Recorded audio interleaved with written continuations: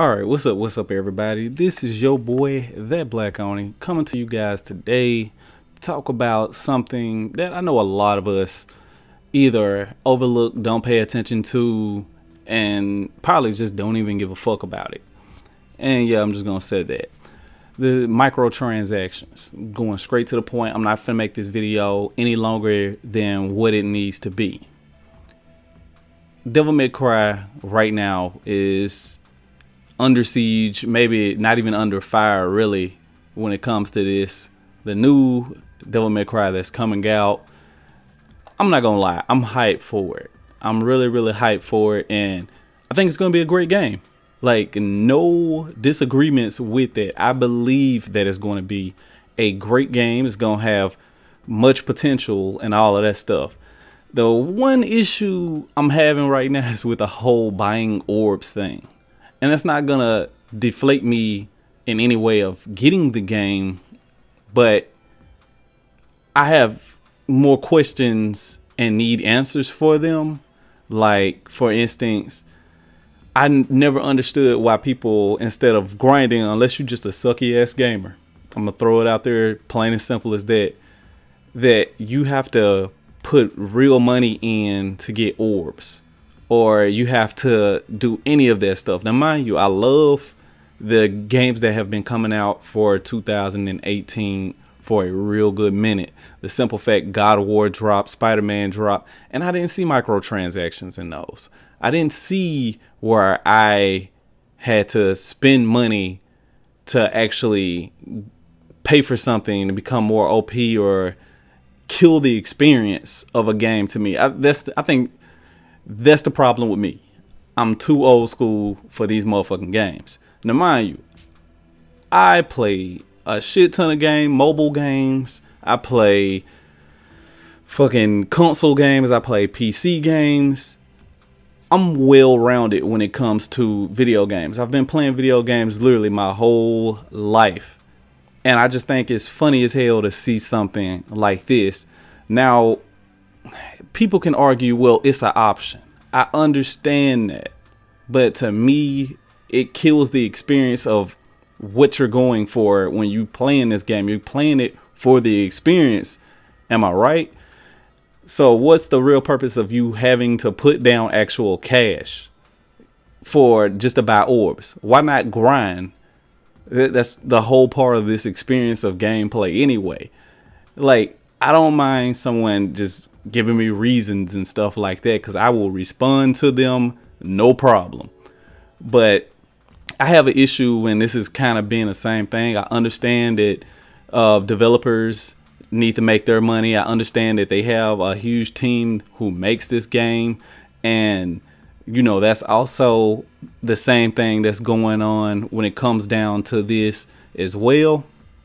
But I have an issue when you're killing the whole entire experience for what you're building up. I can get weapons. I can make the game easier as long as my wallet is thick. As long as I can be like, here, take my money. Everything is good. And to me, that's really dumb. It's really fucked up. Like, it's fucked up. I have some microtransactions throughout my history that I've dealt with. Like I said, for instance, when it comes to fucking Dead Space, you know, earliest microtransactions that I've actually seen. I've also had to write down them where you have to pay, in my Dead Space 3, paying to upgrade your weapons to make them more powerful. Out of pocket, you're paying to make weapons more powerful. What type of dumb shit is that? Like, because you taking an L, and mind you, this is not like online co-op or anything like that. That's not for like cool new skins to, you know, make the character more personal to you. It's literally you upgrading your weapons to become more OP because you suck at playing a game. Like, that's fucking funny. Metal Gear Solid 5. Mind you, I'm gonna be real with everybody. I fucking love Metal Gear Solid 5. I have no problem with Metal Gear Solid 5. The only issue I had, and I played the game so much, and never, anytime I saw microtransactions for this game, I kind of overlooked them. But I did my research when it came down to this. You can buy fucking base insurance, or the better word, FOP. I could be saying that wrong, but that is a FOP insurance for the game. Base bots for the game. For when you're playing online and you build up your base, you're more powerful. You're hitting up somebody else's base, but oh shit, wait, they're hitting my base now. But my base isn't the best base. So you pay for bots and insurance to cover your people that you lost and the damage that was done to your place? Really? Like, really though? Like, to me, shit like this is hilarious. Something that you won't be able to go back on, experience a few years from now. And I understand folks do it because it's competitive at the time. I know people do it in Call of Duty and all that shit. I understand that. It's just sad. Go through my list. Assassin's Creed Unity. Buying weapons from the beginning of a game.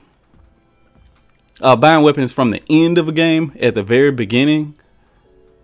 It just shows that you suck. That would be something that I wouldn't even brag about. I'm gonna keep all of this shit in, like stuff I'm like just stuttering, like what, because it's what the fucks to me.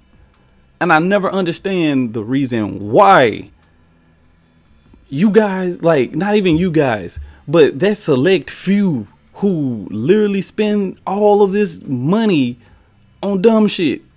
I could talk about 2K and how that shit is dumb. You spending real life currency to make a player better, but when the next year game come out, you're already on that one. Cause they're gonna come out with another game, the next year, right after that one. It's always a year ahead. But you're gonna buy that game and you're gonna update this character. You're gonna make them look pro, give them all the stats, just so you can do the same shit again. I never will understand that. And once again, leave a comment down below for me, because I don't fucking understand. Evolution. We all know that shit's dead. They had day one microtransactions for this game that made no sense. Didn't even come with the season pass. Mind you, there was a season pass. $24 season pass. And what was just trippy about the whole damn thing was the simple fact that you had microtransactions in the game that will cost over $120 if you bought everything. That's not even counting the game. That's not even counting the season pass. That's literally all of the stuff that was not covered in the season pass. Shit, let's just keep going on. For Honor, you paying for upgrades in there. You had to really grind. They said for you to legitly max out your character, like to truly max out your character and get all your stats up to par, where you're literally like the most OP character in the game. Okay, let's just be real about For Honor. For Honor is all about your tactics, all about your skills, how you move in that game. If you're not quick enough when it comes to dodging, you're going to take hits. If you're not quick enough with maneuvering around and executing a move, you're fucked. It's just that simple. So it was researched and already said that it will take up to 1,000 hours. That's a long ass time. Oh no, was it 1,000 hours, or I think either it was 1,000 hours or it was like 10,000. I have to do an update or something on that for that one, if you guys want to, just for me to correct myself. Tanks, World of Tanks. People bought skins in this game, mind you. Bought skins, bought new tanks. I have no issue when you're buying something to customize your character for experience. I know I just bust out and actually got on fucking NBA 2K, whatever year it might be when the next one pops up, and which will be probably next year. But still, you know, like, I just think it's crazy that you buy this stuff and then it's gone. Like, you don't use it ever again. Like, you know, next year. I can understand Call of Duty and stuff like that, where you buy customizations for weapons and stuff like that to show that that's your character. I understand that. I have no problem with that.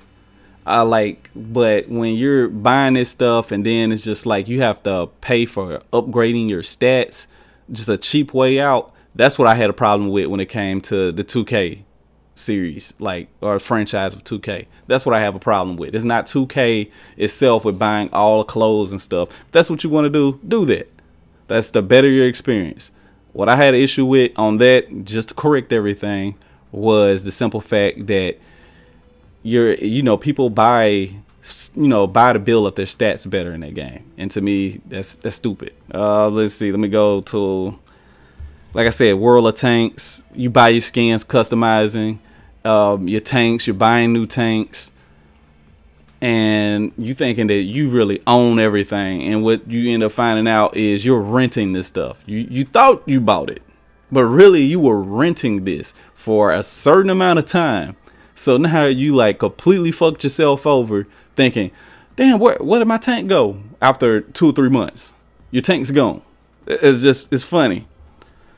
Middle Earth. Y'all know what I'm talking about. Y'all know I'm talking about the fucking Lords of the Rings series and all of that good stuff. I have an issue once again where it takes away from the gaming experience, where you're buying armor and orbs, like to build your orc army and stuff like that. I have issues with it. I have issues with you pretty much killing the game for yourself, buying all this shit, and then I'm talking about, this is not like online mode or nothing. This is like literally single player type stuff. Destiny, same thing is being done. You have either you grind or you buy upgrades and weapons and stuff like that to become more OP. But it's a huge majority of people who are okay with this, don't have a problem with it. That's fine and dandy if you don't. But I just feel like it's a waste of time and money that you could be either saving up for another game. Maybe you got money like that. I'm not sure. That's not my problem. I don't care about your personal life when it comes to that type of thing. But I have an issue when you're playing competitively and you have to cheat. Call of Duty, not Call of Duty, but Halo did the same thing. This was a while back. They had the whole buy Doritos, buy Mountain Dew, and put the code in, make your character more stronger. Y'all, some of y'all people know exactly what I'm talking about. A lot of you people are like, what is this guy, complaining about? I'm talking about when it comes to microtransactions and what's starting to become a problem or issue with it. Once again, I understand that a lot of these companies and the producers or the people who are, pushing the game out, directing it out its way, so they can make that money off of you guys and become successful, because they do need your money. I understand that. It's not just you buying the game these days, it's you having to spend more money inside the game. But I call bullshit on that. I call bullshit on that for so many reasons, just because of the simple fact that God of War hasn't done that. You haven't had Spider-Man do that. You literally buy the game. The people who made Detroit didn't have to do that. You buy the game. That's all that matters. You buy the game. You have that experience. If you want to worry about buying content or, DLC for the game, extra stories and stuff like that, like Red Dead Revolver did, or not Red Dead Revolver and all that stuff. If you want to buy extra content for a game, I understand if it's like almost near damn a whole new game or extra side scroll to a game. I have no issues with that. I have issues where you're buying stuff because either, people who play these games, they suck and they have to buy it, and you still suck at the end of the day. Like, what's the purpose? Get good at the game.